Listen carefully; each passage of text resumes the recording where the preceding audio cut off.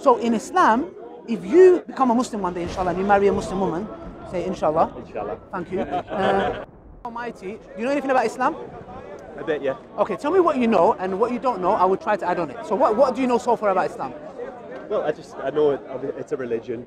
I know that it's an Abrahamic religion. Yeah. I mean, I don't know where to begin, really. Okay, no problem. So our concept of God Almighty, do you know what our beliefs are when it comes to God? To some extent. Okay, let me give some detail, yeah? So for example, we have the Christians who believe in monotheism. They claim. We Muslims claim to believe in monotheism. The Jews claim to be monotheists. Even the Hindus will say, yeah, you know, we are monotheistic. So we say, what distinguishes Islam from the rest? What does that word mean? What? Is it monotheism? Monotheism. So monotheism is like basically the belief in one God.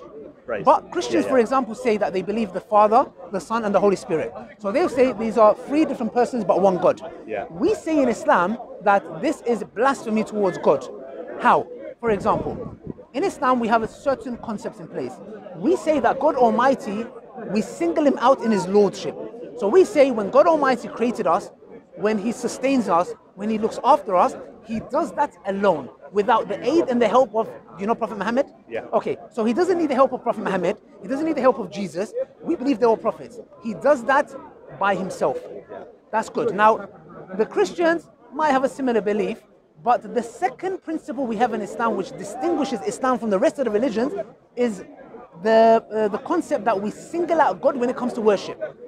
Yeah. When you go to a Christian, the Christian will say, we worship God, but we ask in the name of Jesus. So we say, well, that doesn't really make sense. It's blasphemy towards God. Why? Because in Islam, we believe that we should have a direct relationship with God without any intermediaries, no secretaries, none of that, yeah? So we go to God Almighty directly. And the third thing that we have in Islam is we don't share God's attributes with human beings. So God is all-knowing. We don't come and say, this prophet was all-knowing. Yeah? Can I put this on you? Sure. Just if you walk away with it, please come back. So we say that God Almighty, we don't say that God is all-knowing, but I'm also all-knowing. Why? Because I'm a human being. I'm fallible. So in Islam, we say that we should worship God and God alone. We believe that God is not a man. We don't believe he has a gender. We say there is nothing like him. And where we differ with the Christians is the Christians say they believe that God came down as a man. Okay. As a person who believes, I think you're a theist. You don't have any religion? Yeah, I'm not sure. Yeah. Okay, so as a theist, would you ever come to the conclusion or find the need to believe that God is a man? Well, no, I certainly believe that God is its own entity. Thank you. So now we call that in Islam the fitrah. The fitrah means that you have an innate disposition the way God has created you. That, for example, my phone is programmed in a specific way that it would not do a function that is not allowed. For example, the programmer, Steve Jobs or whoever it may be, has set a specific program that stops it from doing something that it can't do. Yeah? So, therefore, also it's got patterns in place that it recognizes. For example, when I need to put my code, like let's say, I need to put my code in place, yeah? So it's got all that function. It acknowledges my finger touching it. It's created in that manner. So with you, the moment I said, would you believe as a theist that God is a man? You said, no, I believe God has his own entity. That shows us that you are closer to Islam than any other religion. Why? Because the concept is very simple. God is nothing like his creation because he's created us. If you make a chair, you don't become a chair. Yeah. Simple as that. So what you just said there is an essence of what Islam, the belief system is. So repeat after me. Ashhadu. No, I'm joking. So that so far is good. Can I ask you to open, maybe inside, internally, make a prayer to God maybe and just say, you know what? Give me a sign. Maybe, you know, if you're there, if you're true. Because I made this 10 years ago. I came to Islam 10 years ago. When I came to Islam, I met him. Sadly, my life went a bit down. You weren't born in Islam? No, I came to Islam 10 years ago. Then I met this guy. I take credit for that. So, were you born in Islam? Yes. Yeah, okay. Yeah. But I started practicing when I was like 17. Before that, I wouldn't. Before he was partying, but he's repented for that. Party. Can you do me a favor, just internally, open a verse in the Quran, because we believe this whole book has a message for all of us, including me. Open it to a specific verse and let's read it. But internally, maybe just any verse, but internally just say, if God, send me a sign, maybe, you know. So is this the start of it, or? Well, you've opened it randomly, no problem. Pick a verse. 34. 34. Okay, I hope it's not Surah Nisa. It is. It's Surah Nisa. Alhamdulillah, that's good. Okay. 34. Let's go to verse 34, yeah? So in 34 it says, men are in charge of women by the right of what Allah has given over them, sorry, over others, and they have read spent. properly, you know, He cannot read. Yeah, to spend over them, yeah, from their wealth. The righteous women are obedient, devoutly obedient, guarding their husband's absence, with what Allah has given them to guard. But the wise from whom you fear arrogance, advise them. Then forsake them in bed. And next verse is basically you have to give some what's the word?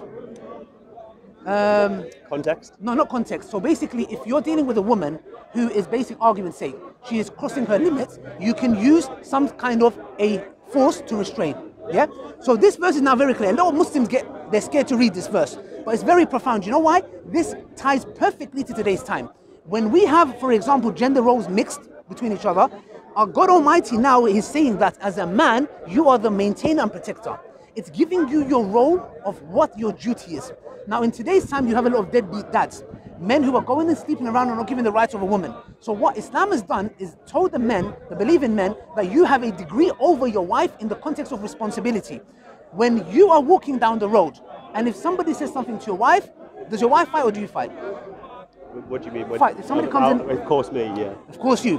When it comes to providing, God Almighty says you are also responsible to provide for her.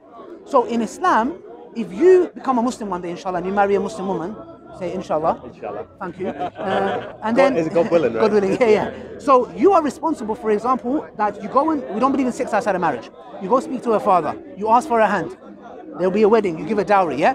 These are the rights given to the woman, and she always, also because of her biology, she is prone to be vulnerable. She's prone to be wanting to be protected. So here, God Almighty has given stipulation. And you know what's really beautiful about this verse, which you don't see in any other scripture? It tells you how to deal with marital disputes. So there is another verse here. It talks about if the woman fears rebellion from the husband, what she should do. So Islam has come down with real life situations to real life problems. If you look at the Bible and other religions, it's very vague. If I have a problem with my wife, what do? Islam goes into the detail. It says first, if you have a dispute with your wife, talk to her. Look, darling, you're doing this, for example. If your argument's sake, a person's wife is flirting with other women. You know what? I don't like you doing that. I find it very disrespectful. Yeah. She carries on. Allah says, move from the bed. Now, why move from the bed? Women are emotional creatures. They want to feel like love. Do you get what I'm trying to say? Yeah. The moment you move from the bed, you're depriving her of that. And the reason you're doing that is so she can understand she's hurt you. She's caused you pain. Do you get what I'm trying to say? Yeah. Now, if this woman is flirting with another man, and on top of that, she's trying to get violent with you, Allah says you have a right to restrain. You have a right because you're stronger than her. But you know what's very interesting? In the other verse where it says that when the woman sees rebellion from her husband, God Almighty doesn't tell her to come and restrain you. Why? Because she's at a disadvantage. Because you're physically stronger. Imagine her trying to grab you and you've got big biceps here. I don't want to mess with you. So do you see how God Almighty deals with the real life situation by telling her if you feel rebellious from the husband, get the family involved. Yeah. Because now it's like the patriarchy in the sense where the brother and the father is getting involved now. Do you get it? Yeah. Like do you get what I'm trying to say? Yeah, of course. This is the biggest problem we face in today's time. That's why it's so amazing that you opened this verse, because today we're dealing with people, men are not men, women are not women, yeah? Promiscuity and all these things have destroyed the fabric of society. And this is why we see the breakdown of the family unit, which has a ripple effect on the children. And you see most of these kids who are in gangs, leaving school to be sexual, like even in America, there was a study done. About 40, 50 years ago, 5% of American women were single mothers. Do you know what the figures are now? No. Going to 50%. Why? It all goes back to this, yeah? So I would say personally, this is a gift from me to you. I don't want to give you a sermon here. If you have any questions, feel free to ask me. If there's anything you would like with the verse as well. Not at all, I just appreciate it. No, it's a pleasure, Dan. Well spoken. I don't think so. I'm learning from the best here, as you can see. They're teaching me. How did I do? MashaAllah, amazing. He's giving me out of 10? 11. 11. 11? Why You do you need stop to- at 10, man? 11. 11? Inshallah, Dan, we all make it to heaven. But, Dan, it was a pleasure. What watch do you have? Let me see. Sorry? What your watch? Oh, it's just Samsung. Yeah, I got iPhone. Oh, really? Yeah. Yeah. He was on Samsung. I got him an iPhone now. Oh, really? And I'm gonna convert you to iPhone and Islam, inshallah. Well represented. Yes, for sure. Dan, it's a pleasure. I do videos on YouTube. My name is Ali Dawah. but you've got better people like brother here, Ismail, and you've got brother Zishan. Unsubscribe to his channel, please. But yeah, it was a pleasure, man. If you have any questions, and yeah, inshallah, Allah guide you to Islam. Read it with an open mind. I did this 10 years ago. You know, I was looking, I was lost, I was a theist just like you, and I came to Islam. So yeah, that's it, Dan. It's a pleasure. You got the swagger, you got the biceps. Matches your footwear. Yeah, exactly. Sensationally calm and calm footwear. By the way, I'll give you a secret. Don't tell anybody. You're allowed to have 4 wives. Oh, 4? Yeah. If you come to Islam, you can have 2 wives. I'll hook you up, but don't tell anybody. If your first wife kills you, I'll do the janazah prayer, your funeral prayer. Yes, okay. Thank you very much. Can I give you this back? Yes. Oh. No, keep it. Thank you very much. Dan, it's a pleasure. Right, take it. Look after thanks a lot. yourself. Nice to meet you guys. Take care. Nice to meet you. Have a nice day. Take care. Dan, look after yourself. I mean, look, you know what? I love talking to sincere people like this brother here. He's open. He listened. He opened a very controversial verse. But wallahi, let me tell you something. As Muslims, we are proud of that verse. That verse is there to deal with a real life situation.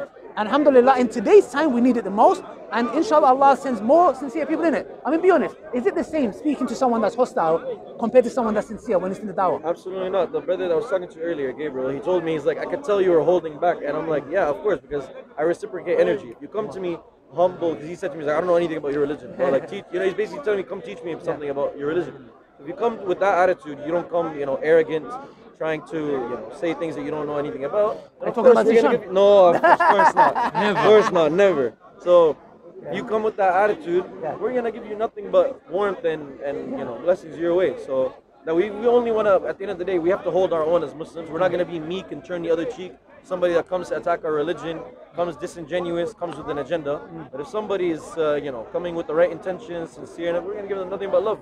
That's what religion teaches. Exactly. Zishan, same with you. Like, I'll be honest with you. Sometimes when I talk to a sincere person, sometimes I get a bit stuck in the sense because I'm so dealing with hostility. I'm like, how do I talk to this sincere person? Do you get it? I'm like, well, what do I say to them next? Because we're so like, and this is very important because sometimes coming to Speaker's Corner can harden your heart.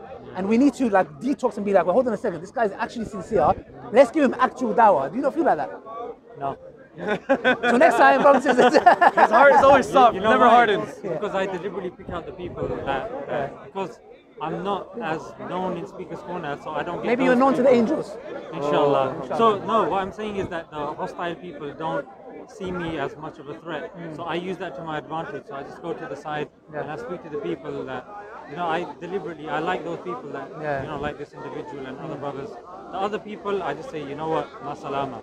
And that's how it should be. You know why? It's very important because it reminds me of Surah Abasa. When, if you look at it, Allah in the Quran, the blind man, his heart was open, but his eyes couldn't see. And the mushrikeen, their hearts were blind, but their eyes couldn't see. It tells us, brothers and sisters, do not waste your time with absolute ignoramuses. Go and, like Allah says in the Quran, you are not blameworthy to the one who's a rebel who doesn't want to listen, if he doesn't come to guidance. But the one who's coming and he is interested, he wants to know, give him your attention. We have brothers who come here and speak to absolute waste of times. Go speak to that flipping tree, it's better for you. Wallah, you give some benefit to the world. So the point is, please, when it comes to dawah, if you sense insincerity, I cut it, bro. The moment I'm like, this guy's insincere, oh, salam alaikum. Simple as that. Thank you. I'm here with the 2 champs here. Ismail, may Allah bless you. Anything you want to say last word? No, Imam Shafi'i, I mean, to your point, I completely agree with this. Brothers need to know that, not every debate is worth having. Yes. We're not supposed to be debate machines. In fact, one of the most touching lectures that I listened to was Brother Hamza Zortzis about debate not being the default position of dawah. Exactly. It's not. It hardens your heart and it completely takes you away from the actual method of the Prophet, peace be upon him. You're supposed to lead with wisdom, lead with kindness, and not every person you meet you need to give them a debate. Some people need to be educated. Some people that have done the research are worthy of a debate. And a lot of times when we debate, correct me if I'm wrong, if there's somebody that's already hardened, we're not debating to convince them, because they might just completely have the lights off. We're debating for the benefit of the audience, we're debating for the benefit of the people at home. So some people might be like, but why are you rough with this person, or why are you tough with him? Are you stern with him? Why were you nice with the other person? It's because not every person we're debating them, or we're trying to teach them, we're educating them. Depends on the energy that's off camera that they've come with, depends on how they presented themselves, depends on if they are sincere or not, and it depends on if we're worried about the people watching. We want to debunk what's in front of us, or are we trying to teach and learn all together as an audience and as people having the conversation? It's very, very true. Wallahi, this is why. Brothers and sisters, may Allah bless you guys. Till next time, assalamu alaikum wa rahmatullahi wa barakatuh. Yeah. Oh, okay. Does it pick up?